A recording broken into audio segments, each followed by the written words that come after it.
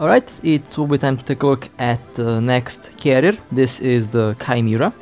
I already have experience with this ship. After all, a Chimera is the first carrier kill that our corp did make a couple months ago.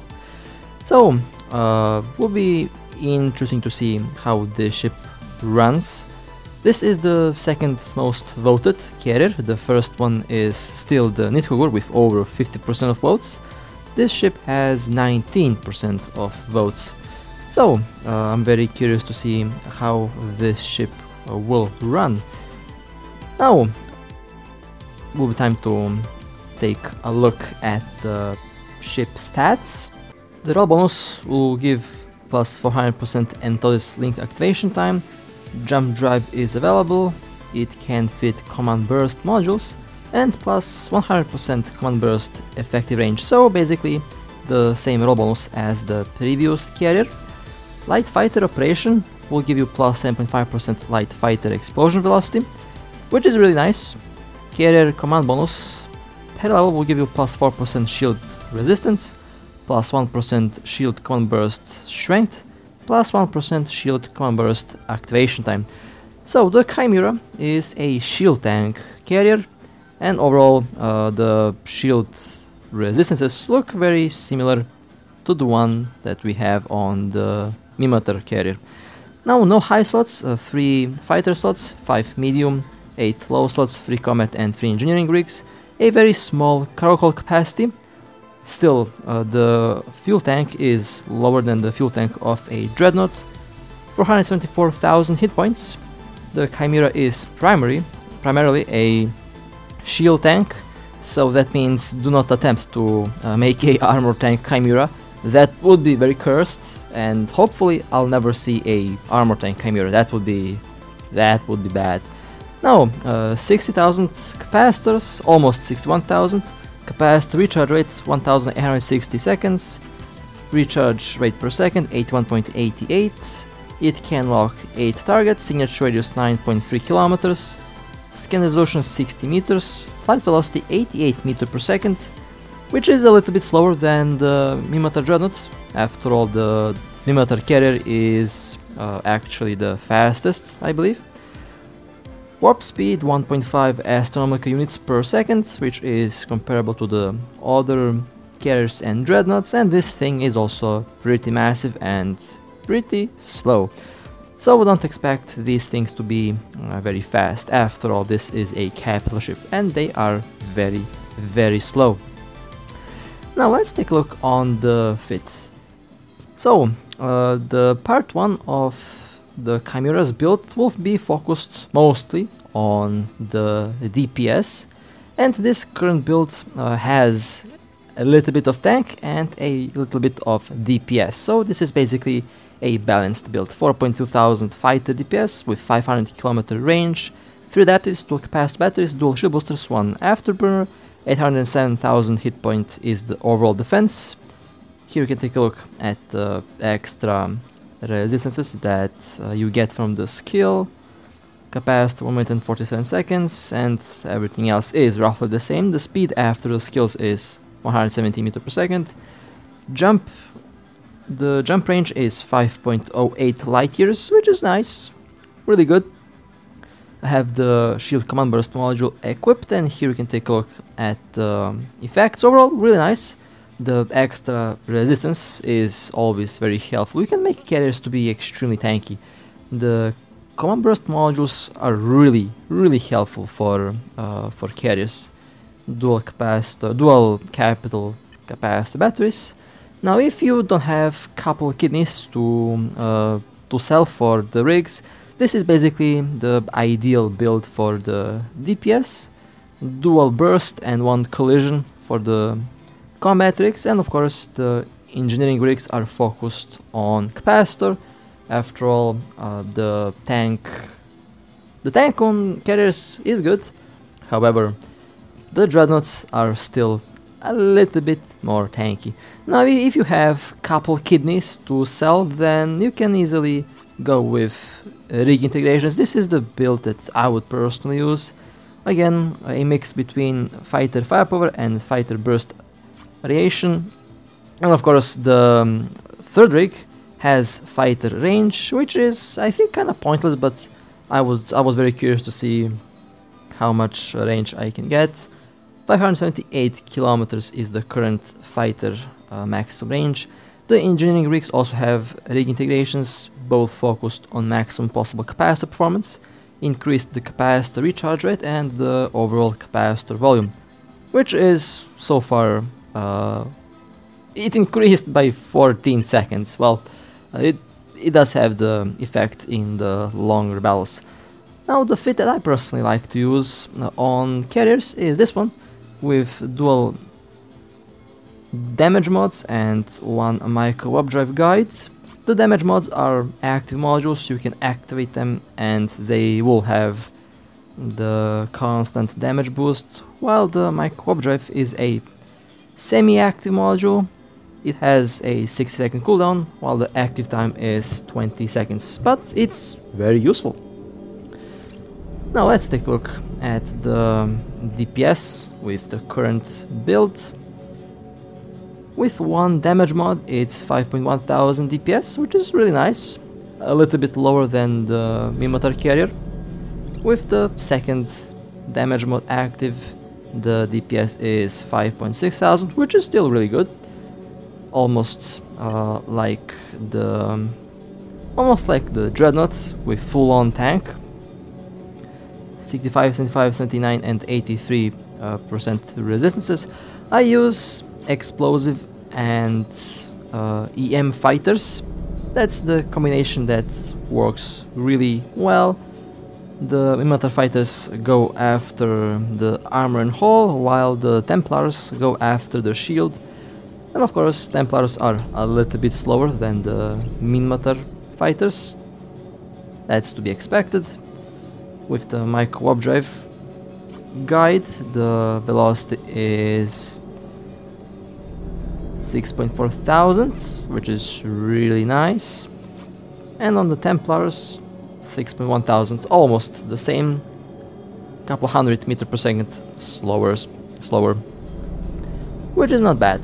After all, the Mimitar carrier has the fastest fighters, and overall that's something that is very special for that ship.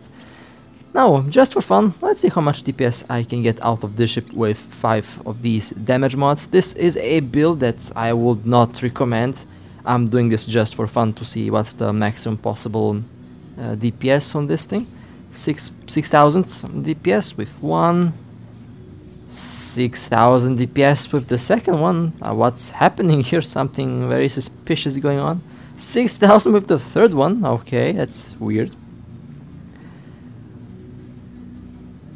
6.2 thousand with the fourth one,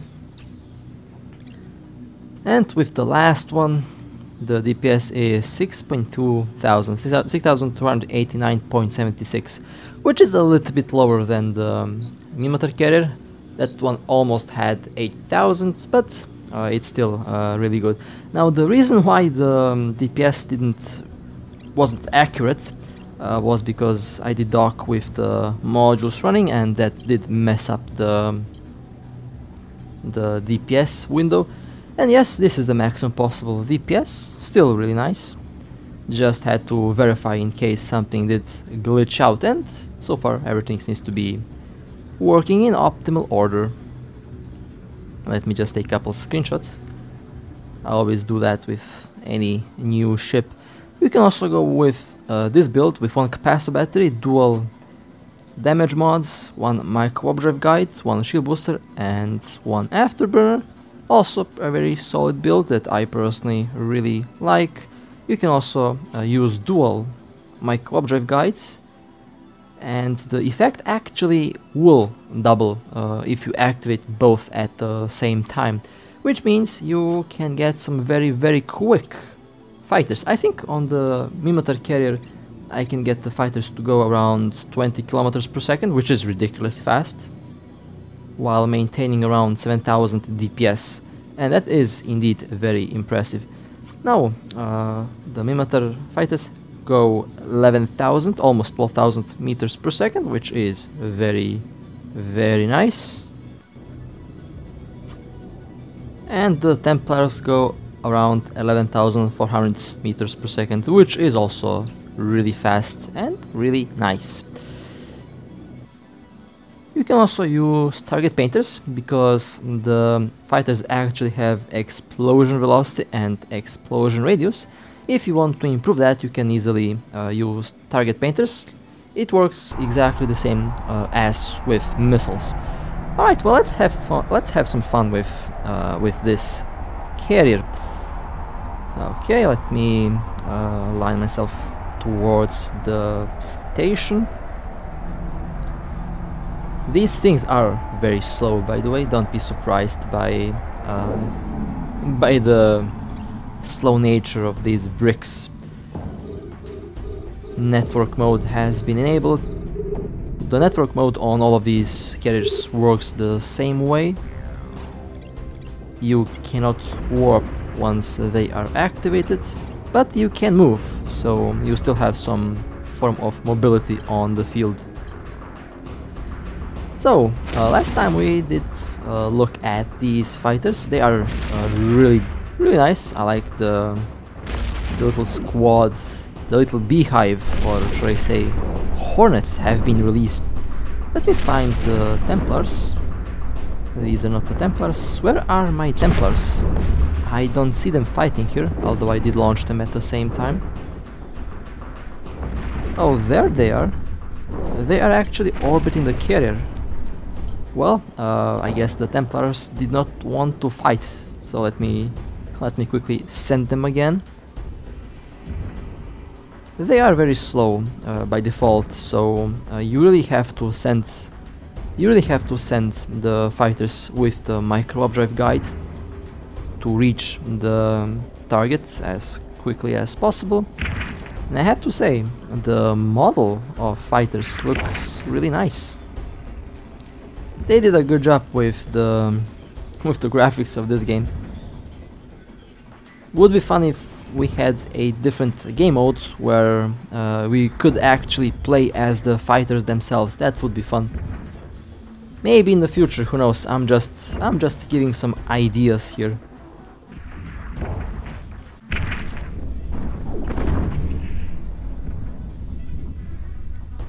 Okay, and of course, as expected, they will be going through the storyline ships without a problem. That's a good picture. That's a beautiful picture. And surprisingly, carriers are very efficient at clearing low-sec encounters, even storyline missions. Although, I'm not quite sure if I would personally go with a carrier inside deep low-sec where storyline missions spawn. Over here, this is basically my home system, so I don't have to worry about anything. I have the whole fleet nearby, so if anything happens I can easily call for backup. But for a carrier to be in low sec, and for a carrier to run storyline missions, they really have to be very careful. I haven't encountered a carrier in low sec yet, although I've been told that there are a couple of these ships that do run storyline missions. And I can see why. They're definitely super fast, they're super tanky, and overall very hard to tackle. From my personal experience from the previous carrier, I mix up dreadnoughts and carriers quite often because I have been flying dreadnoughts for a full month, maybe even more, so each time I talk about a capital ship, the first thing that pops in my mind is the dreadnought, not the carrier. But the fighters are really fast, and they also can track and apply damage to basically anything. That also includes frigates. So even if your frigate has a 100-kilometer point range, even if they have 15 point strength on every disruptor, fighters will reach them, fighters will hit them, and fighters will kill them. Which makes these things very safe from tackle. The problem occurs when you have a whole fleet that jumps on you, and when that whole fleet kills your fighters, and then you are in big trouble. And that is of course the main threat for carriers, a big fleet that can jump on them. For a carrier, I think a lot of big corporations and big alliances will drop a dreadnought. So it is highly risky for a lone carrier in low sec, but I'm not saying that it's impossible. I'm pretty sure that given the right moment and the right pilots, and of course the right situation, carriers can farm storyline missions without a problem. Am I going to be attempting to do that? Who knows, maybe. Depends on the amount of ISK I have in my wallet. These things are very expensive. Carriers are actually more expensive than dreadnoughts because of the fighters. I think every fighter squad costs like 1.5 to 2 billion. Not quite sure. Not sure if we have faction fighters. That probably costs a lot. I'm using the normal fighters that you already have in the game.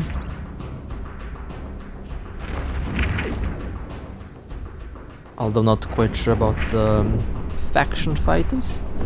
1.4 million is the current effective hit point. Saint 169, 82 and 85. You know, for a full DPS build, the resistances are actually really nice. And I can definitely see myself doing 95 resistance tank on this ship. I think I can do the same thing with the Minmatar carrier. Overall, the potential to make the carriers tanky is there. Now I've been actually last time I did say that I plan to fly the Minmatar carrier for PvP, but I have been recommended to go with the Chimera, because the Chimera seems to be more tanky, and I still have to do the tank build on the Minmatar carrier, and I'm very excited to see the difference in the tank on these two ships. In the end, I think I will pick the carrier with more tank, although having good DPS is actually also very important. Good DPS could be important if we plan to destroy a small camp, or if we expect a big fleet to land, and the carriers would go after the small ships while the dreadnoughts will go after the big ships. Basically a good cooperation between these two capital ships is going to be very important, and I'm definitely looking forward to see how that will work inside of a fleet. Because on paper it looks really nice, and the idea that I have seems to be pretty solid so far, but the execution of that idea will be even more important, so I'll definitely have to see how that will end up.